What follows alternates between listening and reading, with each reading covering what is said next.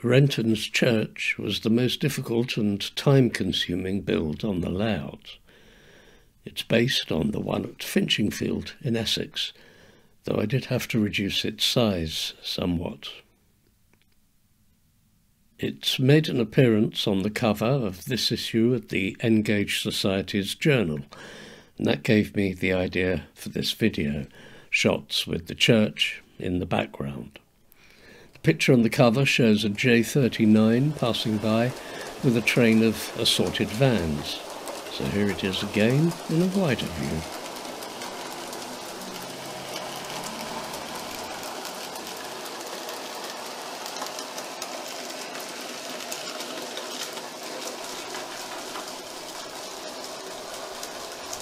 A BR4MT passes with some grain wagons.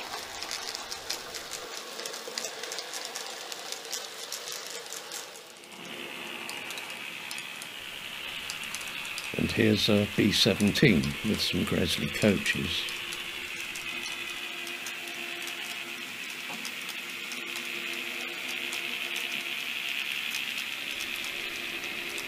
More trains soon.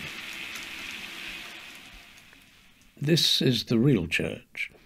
I had several photos to work with and also a ground plan. To reduce the size of the building, I shortened both the nave and the chancel and also reduced the overall size by about 10%. I made lots of card mock-ups before I was happy that I knew how to make the model, final construction taking about 7 weeks. I used methods similar to those I've described in my Cottage for Wrenton video, making line drawings in Photoshop for each part of the building. The printed stone texture was developed from one of the photos of the real church. Here's how a wall of the nave looked. Some brick courses were added, as in the original, and the stonework around the windows was marked in. The same line drawings were used in the software that drives my silhouette cutting machine. The walls are made from 2 pieces of 20 thou plasticard, the inner layer having the tracery of the windows cut into it. The building actually has 10 different styles of window. This is the assembled nave. There's black paper behind the windows and a balsa wood lining adds strength. Once all the various parts of the building were assembled and the buttresses added, I took some photos before installing it on the layout.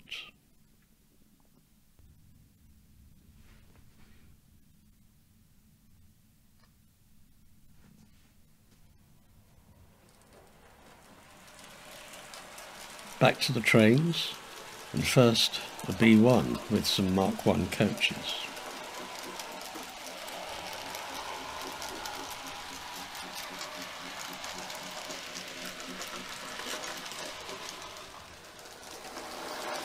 And they're followed by an XWD with a freight train.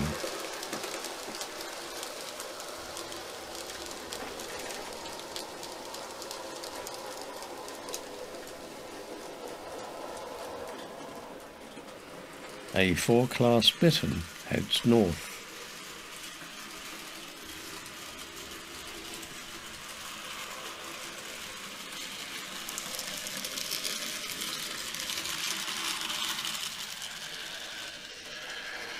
And finally, a BR3MT going south and passing a Class 24 with a pickup goods.